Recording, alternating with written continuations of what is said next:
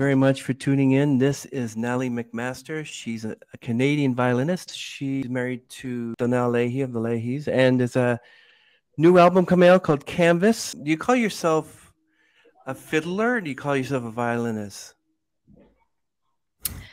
It depends. For the most part, a fiddler. But I remember my grandmother always called it a violin. And so sometimes I'll say a violin. I play a violin, Yeah, kind of that's cool. interesting. Even my mother-in-law was here yesterday and she was calling it the violin. So I don't know where that comes from with the older generation. You think it'd be the opposite. But I read a great article by Itzhak Perlman a few years back. It was in String magazine maybe, and he was saying you're not a real player until you can call yourself a fiddler. So that was pretty cute. I want to ask you, can you tell us, let's go back to the beginning when you were born in Troy, Inverness County, Nova Scotia, and go from there and let us know how you got to play with Faith Hill, Carlos Santana as well. So let's start from the beginning. Okay, you were born. Okay, go from there. Yep. I was born in Troy, Nova Scotia. That's correct. 1972. I had two older brothers, David and Kevin, my mom and dad, and we lived very peacefully on a 1-acre property. I went to school, took fiddle lessons started taking fiddle lessons when I was 10. Prior to that, I step danced. My mom taught me to step dance. My dad taught me my first few tunes on the fiddle before I took lessons at age 9. And I had a good life. I Highland danced. I was a Highland dancer. And then when I started taking lessons, I just progressed pretty easily. Like I always found the fiddle came pretty easily. I think it's because it was so much in my community and my family tree, my lineage. My uncle Buddy MacMaster, of course, being probably one of the most well-known Cape Breton fiddlers, certainly. He, played at every house gathering, family gathering, weddings, funerals, baptisms, all those different events, where you all gather. And so I got to hear him a lot. And I think all those influences and certainly the musicality of my mom and dad brought me to being able to play fairly easily. It kind of went in through osmosis, I think. That's awesome. Yeah. And I guess it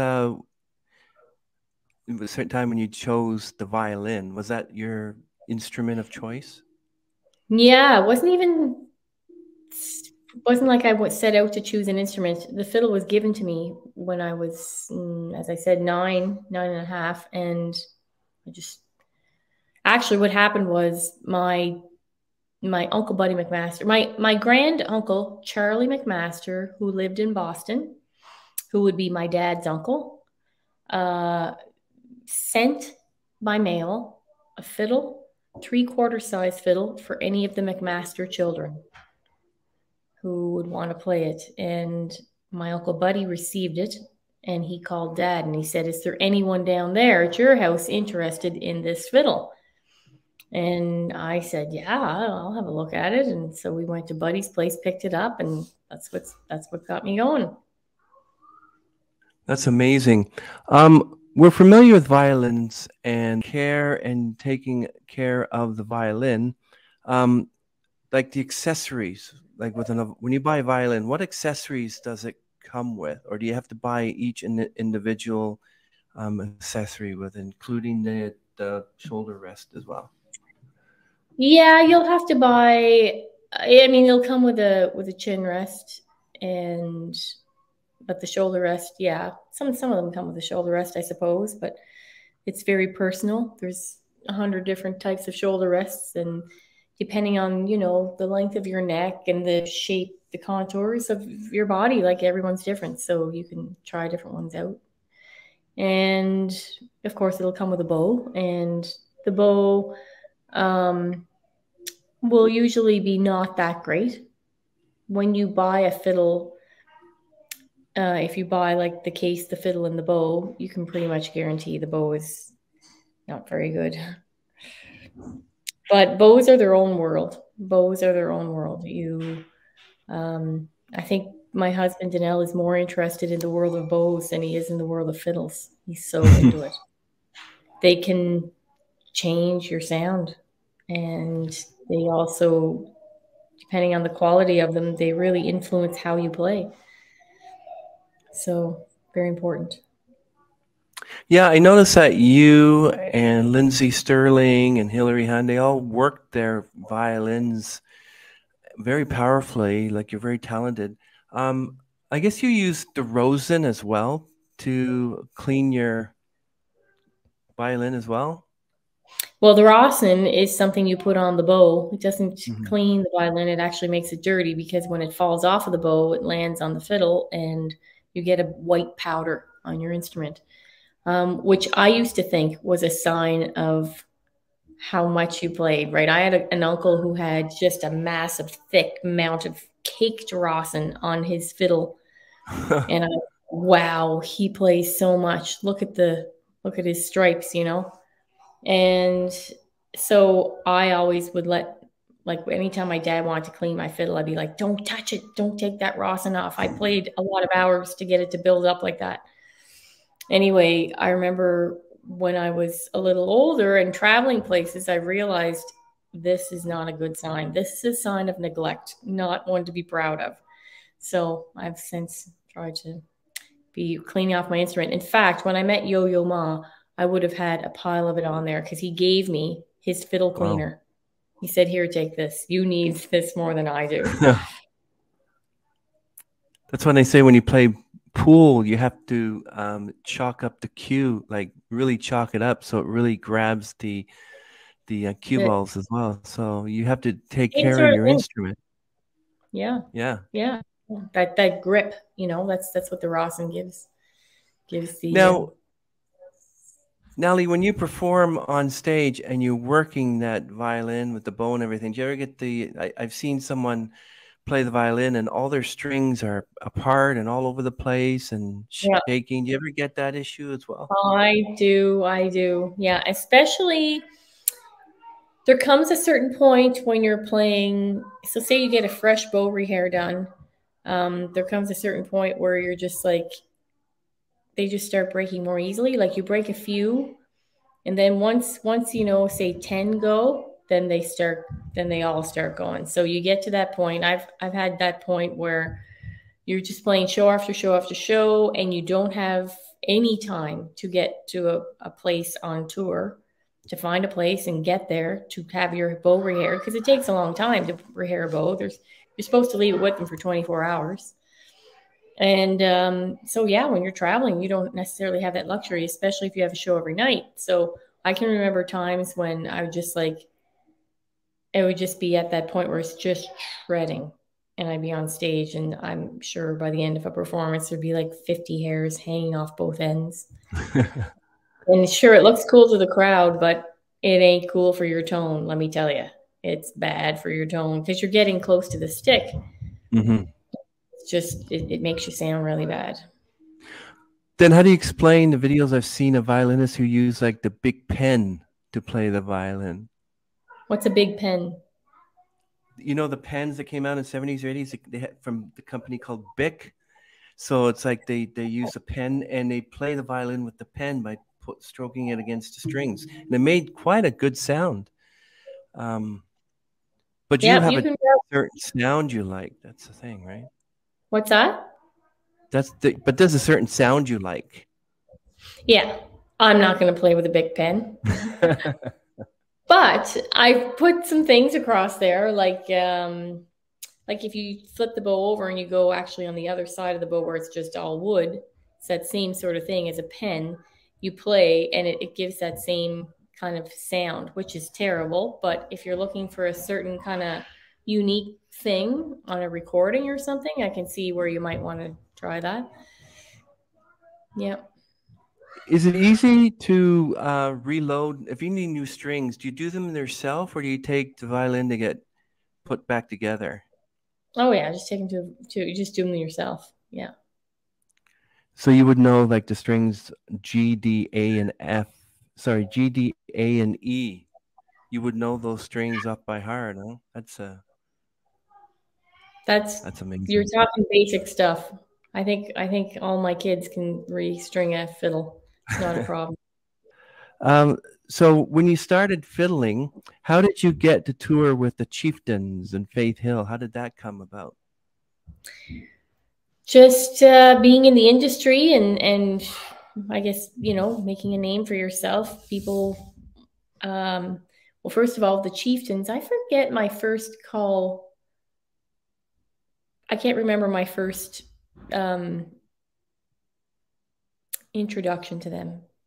I can't recall it, but I will say over the years, I mean, Patty would just phone or one of his agent in Canada sometimes would phone my agent in Canada, say, hey, the Chieftains Wow. are doing a tour. Is Natalie available for, you know, the 3 months? You know, oftentimes they toured February, March, April in the States.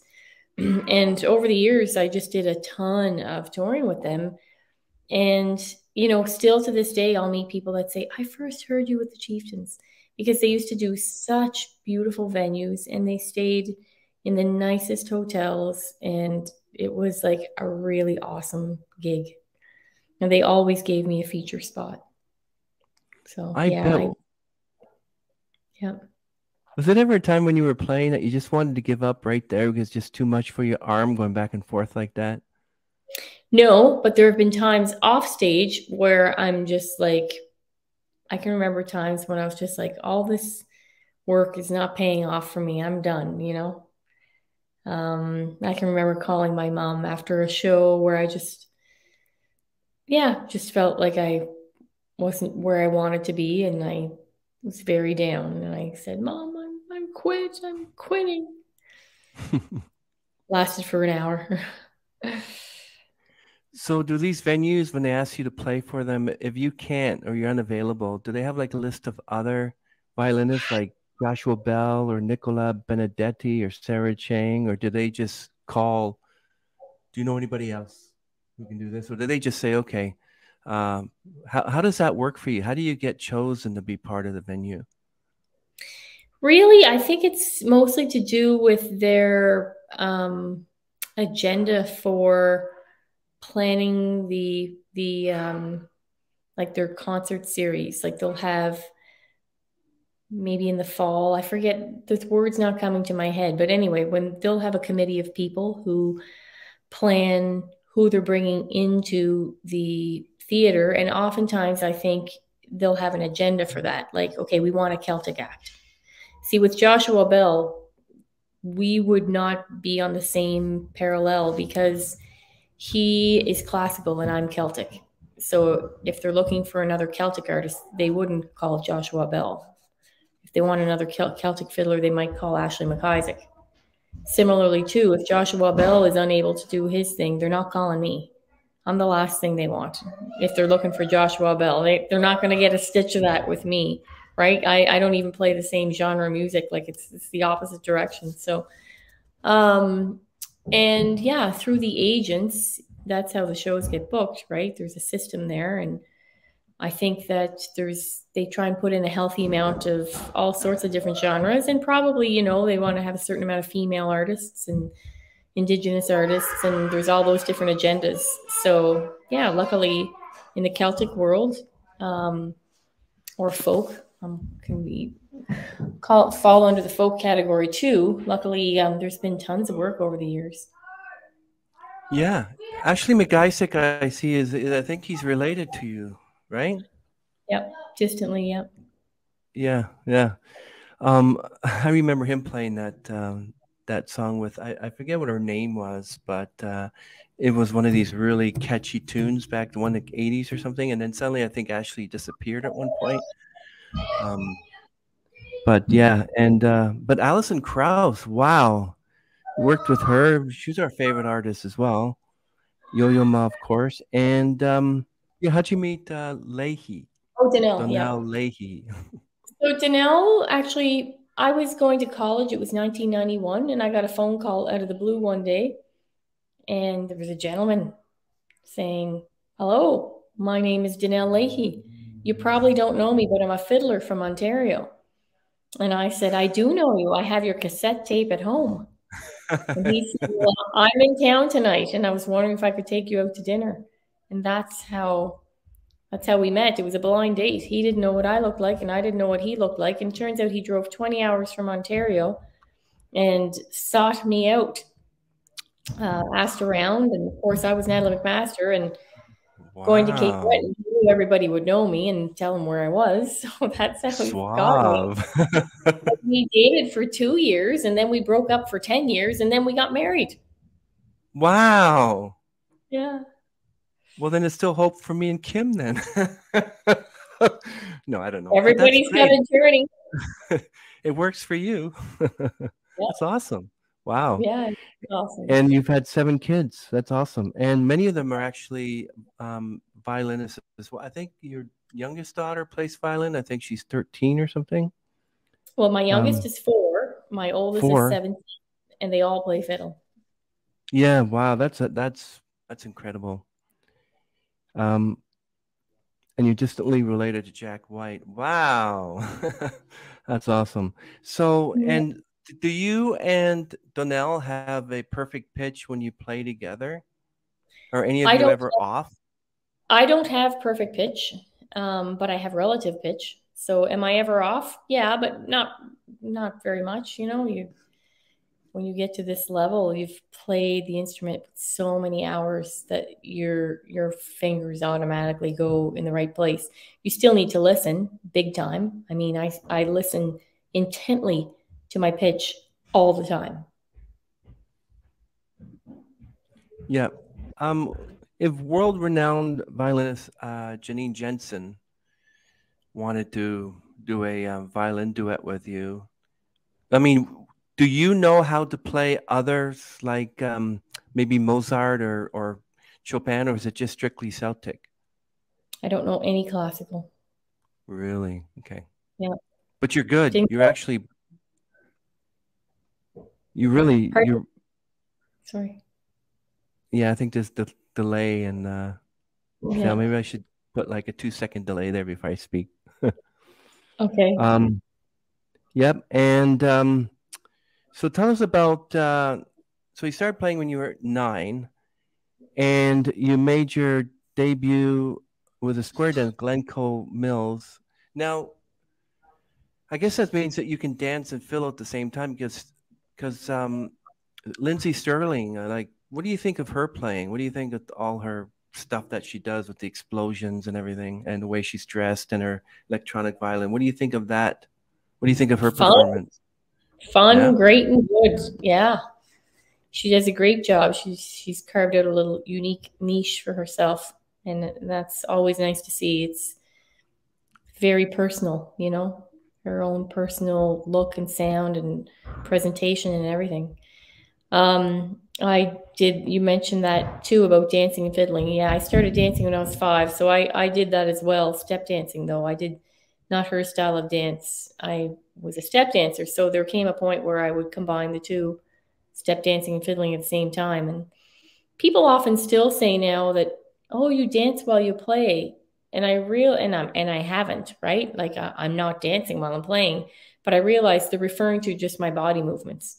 So to me, dancing is like starting actual steps with my feet, step dancing steps. So that's what I consider dancing and fiddling at the same Mhm. time. But I guess if you put that aside, I think the average public would think that, yeah, oh, she's moving the whole time, which I do. I move the whole time I play. So I guess they think I'm just dancing while I'm fiddling the whole time. So yeah, Well, not like Lindsay. yeah, that's incredible. I've seen like fiddling virtuosos are like 1 or 2 years old, incredible. And I've seen really professional pianists who's like 3 or 4, and then you started the violin at your age. So there is really no age that you can start a violin. It's like, oh, you're too young. How old are you? 10? Oh, you can't play the violin until you're 13. So it's basically if someone came up to you and said, I want to take up the violin, or they say, my son or my daughter is like 4 or 5, they want to play the violin. What is the one piece of advice you would give them? Well, first of all, there's no age barrier. I mean, there's people. We had a fiddle club going on down here, and there was people that were in their 60s and they had just started a couple of years ago. So our own kids, they start at age 4 or 5, somewhere around there. I started when I was 9. My nephew, who's really great on the fiddle, started when he was 15. So there's no age limit. That said, like anything, if you start when you're young, it's way easier to learn, way quicker to learn, and you'll get better faster. To be really great when you start at age 60, it's probably not likely that you're going to be really great, but you'll certainly be able to play for yourself, you know, and your friends, but you won't start a career out of it, because it's like anything, it's very challenging to reach such a high level when, you know, there's others who have been at it for decades longer. And getting at those young years are great for everything, you know, if you can get kids started when they're young. And so how did that relate? You kind of asked two things. What was the actual question you asked? I think it was just about aimed at there's no age can start the violin, because I've seen 2 or 3 year olds play the violin. But basically, they would use what is like the colored violins when they start. Did you Yeah. start off with a colored violin? Are they any good? They can be good for a certain purpose. I mean, they are absolutely not a replacement for an acoustic, a beautiful handmade instrument. But that might not. Someone who has a color violin won't be looking for that. They'll be looking for fun, novelty, maybe a different, unique kind of a tone that doesn't sound like a violin, but sounds more like just some kind of electronic, you know, sound, and that has its place too. That's interesting. What do you think of so you were dancing and playing the violin. What do you think of I don't are you familiar with Amadeus or Bond? Consisting of like No. 2 or 3 girls. Okay, so there are 3 girls. They all play electric violin, and one of them plays the cello.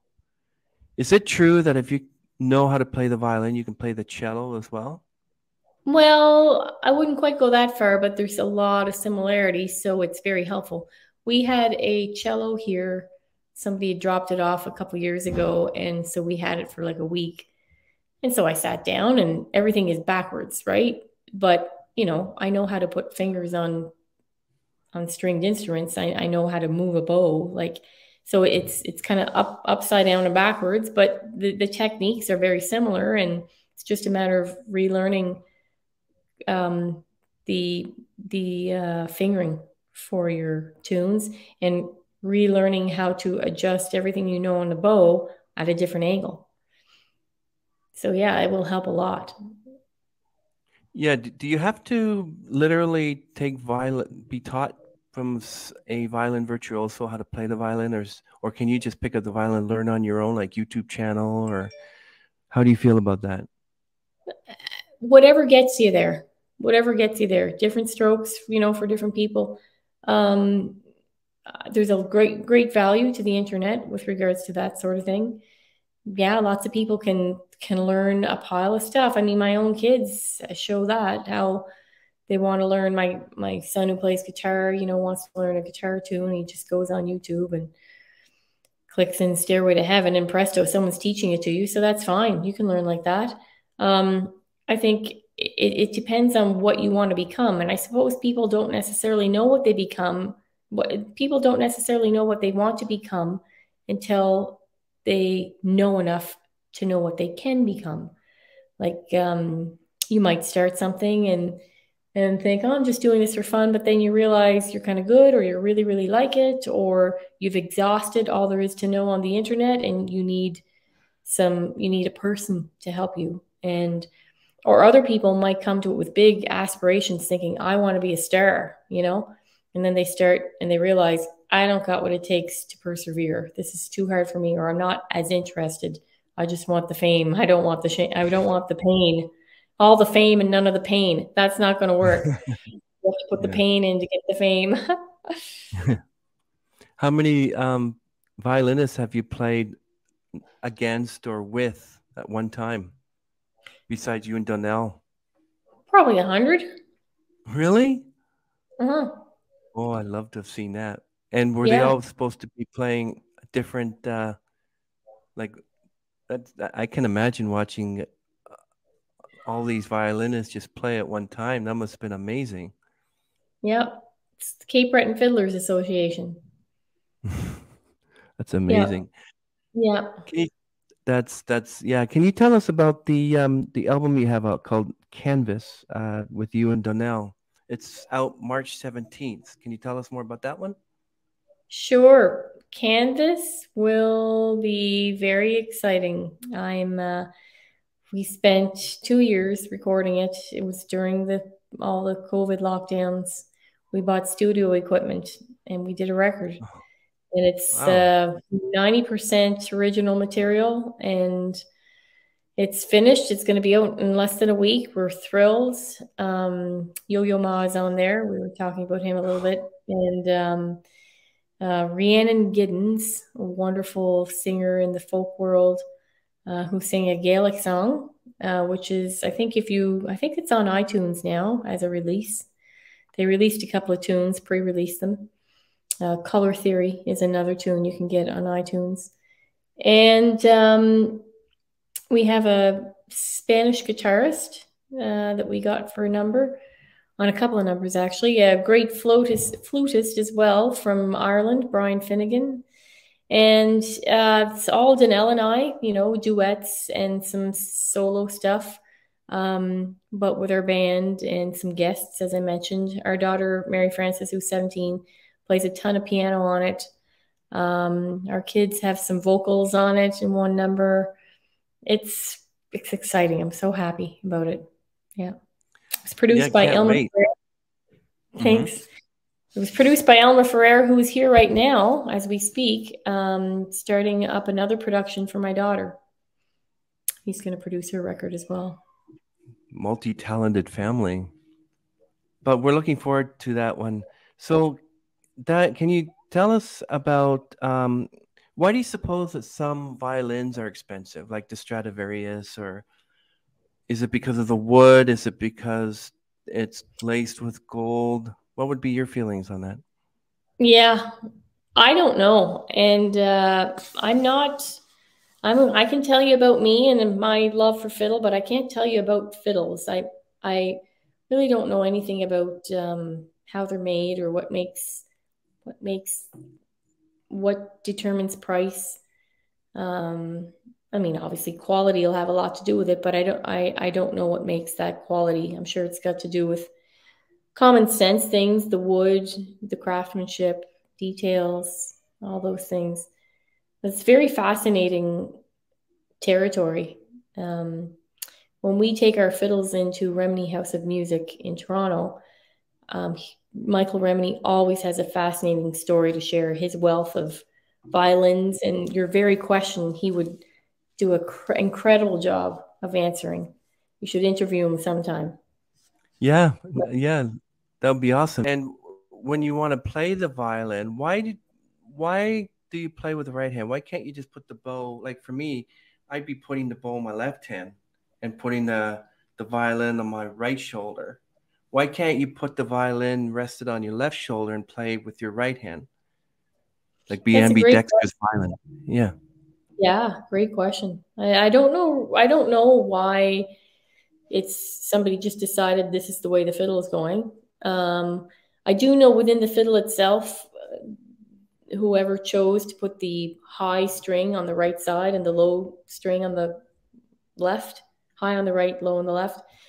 I know that inside the instrument there's a bass bar, so the bass bar is on a certain side. It's I think it's on the side of the bass strings. And so the fiddle is designed so that the best tone for the higher strings is on the right side and the best tone for the lower sounds is in the left.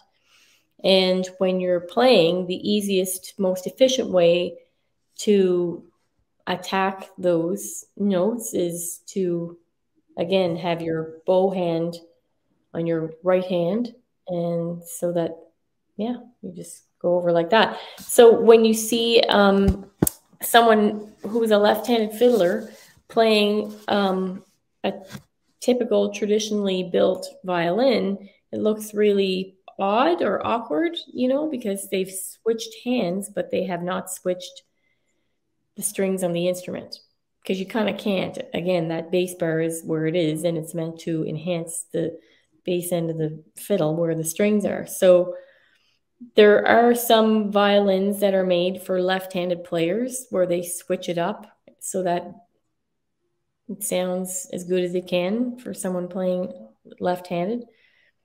And but my brother Kevin was a left-handed fiddler and he played my fiddle. So he just dealt with the awkwardness of that. Rashid McIsaac is another one. He just picked up any fiddle, you know, like they're all, like he didn't get a special left-handed one made. He just had a regular one and he plays like that. Not sure why those things. Again, I'm not good at those answers. I'm only an expert on me. So I take it you can play any violin then? I can play any violin, yeah. So what do you think of those violinists that actually play it like this and go tink tink? They don't use a bow; they just hold it like a cello and they just play different notes with it. What do you think of those people? I think everybody's got a purpose and go for whatever your purpose is. But speaking of the instrument, it's designed a certain way, and that's where I'm at. I want to maximize the beauty of all that is there. So I just do it traditionally. What was the first song that you tried to play? Was it Mary Had a Little Lamb when you first started playing the violin? It was actually Twinkle Little Star. Mm-hmm. And how did you follow up with that? Did you go just from easy to mid easy to difficult? When did you start playing the difficult Celtic pieces? Well, it depends on who you ask what's difficult. I remember playing a Strasbourg called the King George that was supposed to be difficult, but I didn't find it that difficult. I think the most difficult piece I learned earlier on, or my first difficult piece, was a tune called Tullochorm, and that was a very difficult tune, and I spent a good number of weeks trying to perfect it. But it's like anything, you just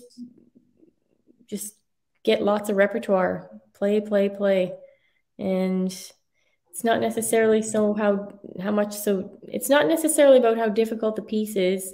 You can even take great tunes like Twinkle Little Star and keep playing them for years, really, to develop all sorts of different skills. You know, your bowing, all your different bowing techniques, all your grace notes, everything can be learned on a very simple tune.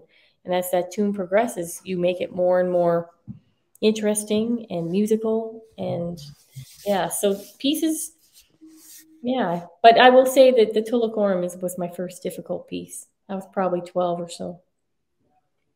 So I take it when you literally start playing, is it sort of like a practice playing? You have to keep it and make sure it's in tune, and then you do a little bit of tweaking, do the note, and then tweak it again before it sounds good. Is that what you do? You just know, okay, take my violin, start playing it. How do you prepare?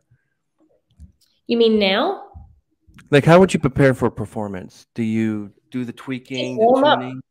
Just warm Yeah. up. Sit backstage and play. Play and play and play. Play for an hour. Get your fingers and everything warmed up.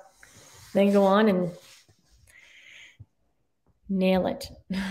Nail it, yes. And you also have backup violins just in case something happens, like the violin hair, like the bow hair, for instance, might just, or you break a Oh, string, for instance. You have a backup yeah. violin. Always bring spare strings, spare bow. Yeah. Yeah, that's a good thing. Um, yeah. So I noticed that you're playing at the Burlington Sound and Music Festival. I missed that one in 2018. That was like 2 years before the pandemic. How did the pandemic affect you and your family? What did you do to, you couldn't perform anymore? Did you do any Zoom concerts, or did you just play your violin safe in your own home? How did you manage during the pandemic? Well, there was managed like personally and then managed professionally. Professionally, like I said, we bought this studio equipment and we did a record. That was an awesome choice. And then also too, we put on a couple of you know shows. What do you call them? Yeah, virtual concerts. They were very successful.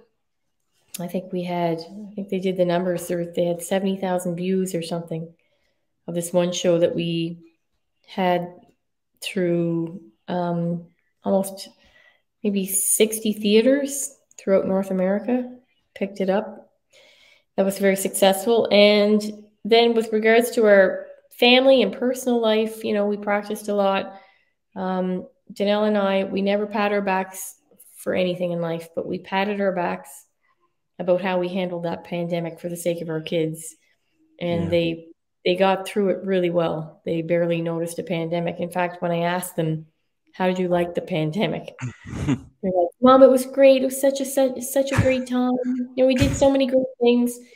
And I mean, even though they certainly are aware of the devastation in the world, but when you're 5 years old, you don't need to dwell on the devastation. You just need to be fed, clothed, warm, love, music, activities, and so that's what we gave them. And we had some great times in this house during that time period, trying to shelter them from burdens that are not necessary at young ages.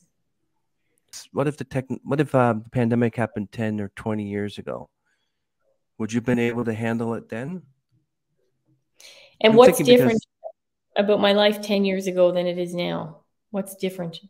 I'm trying to think. No, I mean, because now that during the pandemic, even with me, you had the iPads, you had the iPhones, you had Wi-Fi, you could make a YouTube channel like I did. And just so more based on technology is your question. Like how would you I guess do like 20 years ago, there was no iPhone or computers. Maybe you had one of those, one with the small computers, I guess.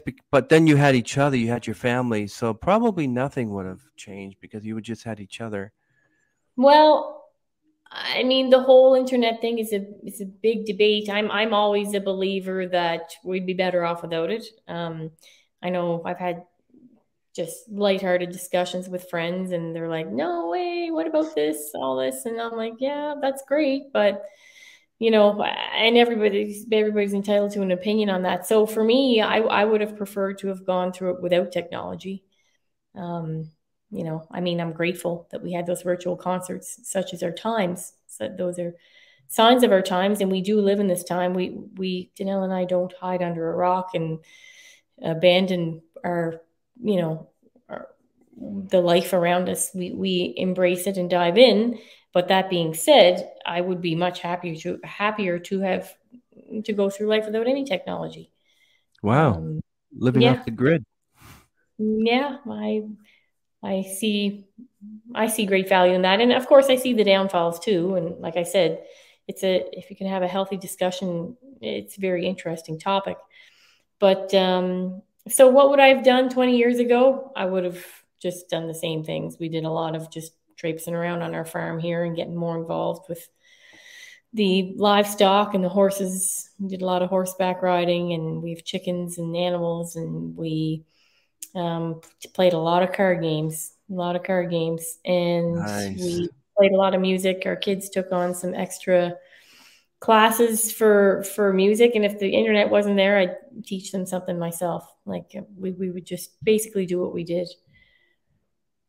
And living on a farm, you have all these like hens and chickens and cows. You're like living my friend who's a staunch vegan. He wants to live on a farm and have all these animals like lambs and sheep and chickens to protect them because he doesn't believe in that we should eat meat. What are your thoughts on veganism? Well, let's dive in. Well, do you know who you're asking? We raise beef cattle. Isn't that funny? We raise beef cattle. So I'm not a vegan.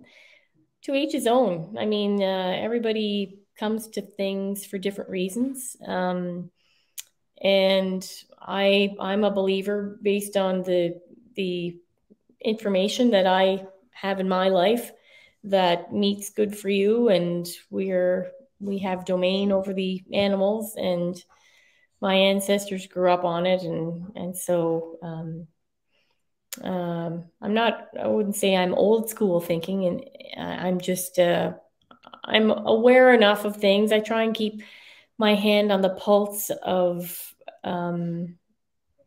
just debates of different sorts, so I can have an opinion about it.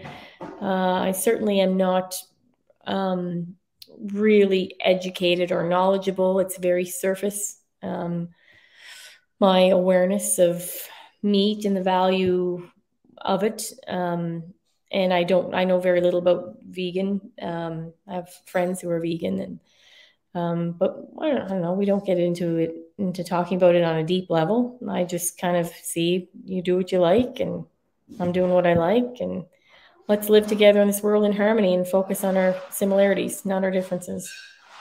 That's excellent. That's how you change the world. Like Greta Thunberg tried to change. Well, she didn't want to change the world. She just wanted to talk about climate change. And I don't know how successful she was because she refuses to fly in a plane, and she travels by boat to make sure that the actual stratosphere or the world is not, you know. So she. What do you think of what she did at that age, 16 years old, trying to I'll tell save you, the world? she's got some pile of guts. I wish there were other people who had things they believed in would go out and speak it. That's very admirable. That being said, there's debate in everything. There's debate in everything, and debate is good. Debate is what we need. And, there's people on the complete other end of the spectrum that have their own views and have, without a shred of doubt, that's just nonsense. So it's like, who do you believe? I mean, everybody has a responsibility to, if you have a curiosity about something, you really have to go dive in.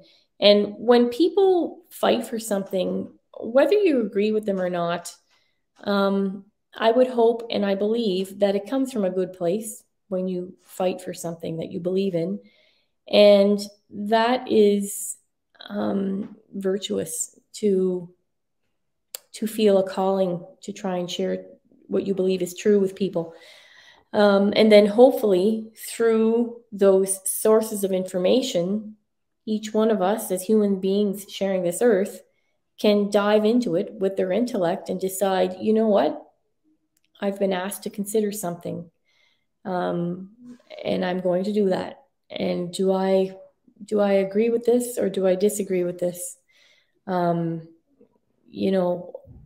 People are fallible, and we all make mistakes, and we all have a journey. We can all grow as well. So what I thought 10 years ago about certain things isn't what I think now. And was I right then? Am I right now? I think when we all leave this world, we'll maybe have a better sense of that. But I think most people are attracted to truth, and we're on a journey here to find it. So speak your truth, and hopefully this world can find a balance through all of that. Everyone, this is Natalie MacMaster, Canadian violinist, and there's a new album coming out called Canvas, available March 17, streaming on all platforms. Peace. Thank you. Peace to you too. Bye-bye. Bye.